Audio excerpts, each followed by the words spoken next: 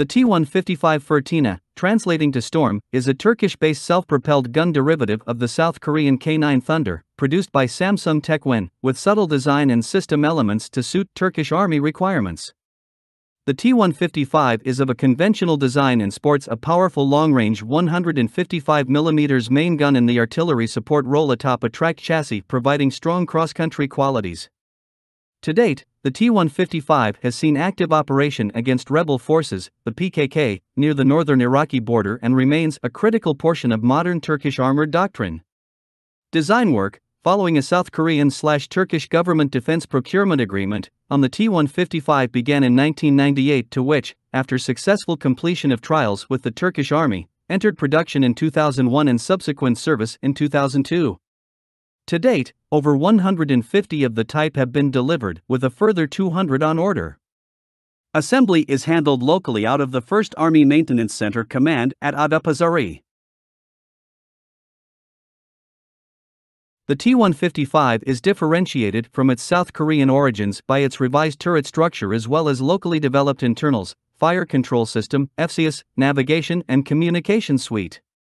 The T-155 is comparable in scope to the ubiquitous American M109 SPG, German PZ-2000 and British S-90 series and follows the same form and function on the modern battlefield. Outwardly, the T-155 is of a highly traditional design arrangement. The chassis features a suspended track and wheel system fitted to each hull side. The engine is mounted to the front right of the vehicle with the turret set at the middle of the hull and overhanging to the rear. This provides the required internal maneuvering space for the ammunition and crew. This provides the needed support and clearance for the long-running barrel assembly, which is capped by a slotted muzzle brake and supported through a heavy-duty recoil system located at its base. The main gun is breech-loaded in the usual fashion, though supported beyond its two manual loaders by an automatic feed mechanism.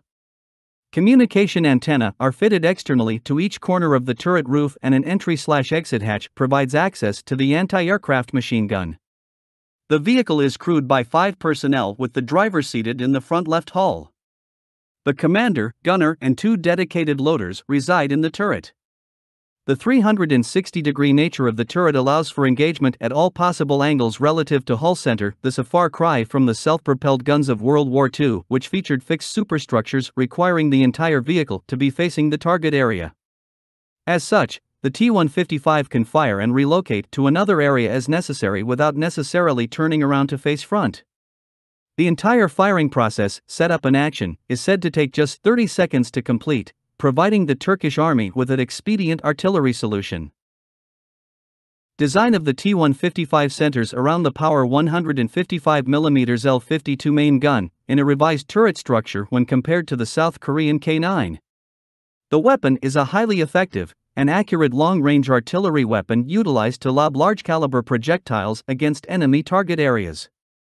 The 155mm projectile is a massive round, requiring multiple crew to handle, and can be equipped with a variety of payloads beyond the standard high-explosive round and includes chemical, armor-piercing, anti-fortification, illumination, and smoke types.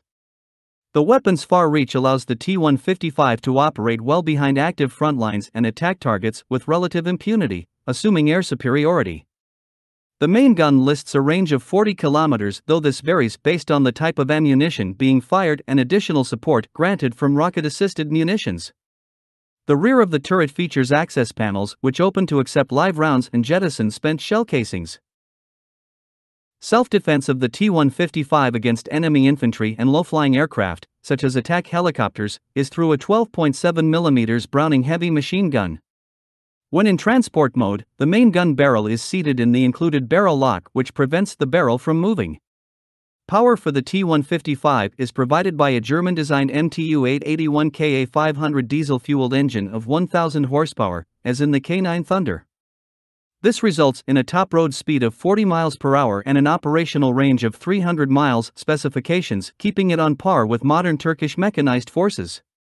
This makes the T-155 a tactically flexible weapon system and broadens Turkish military prowess considerably. No successful modern army is without its self-propelled 155mm gun system. Outside of the Turkish Army, the T-155 has garnered interest from the Azerbaijani army, they having since placed an order for as many as 40 units. Turkish authorities have planned an ammunition vehicle development based on the successful T-155 chassis, sans its turret and gun system of course. The ammunition vehicle will work in conjunction with the T-155 by directly supplying available projectiles through the rear of the turret to feed sustained fire. In this fashion, the already formidable T-155 will be made more valuable. The Turkish Army has been actively using its T-155 inventory against Kurdish rebels since 2007 and has used T-155s to fire rounds into Syrian territory in response to attacks originating from its southern neighbor, as related to the 2011 Syrian People's Uprising.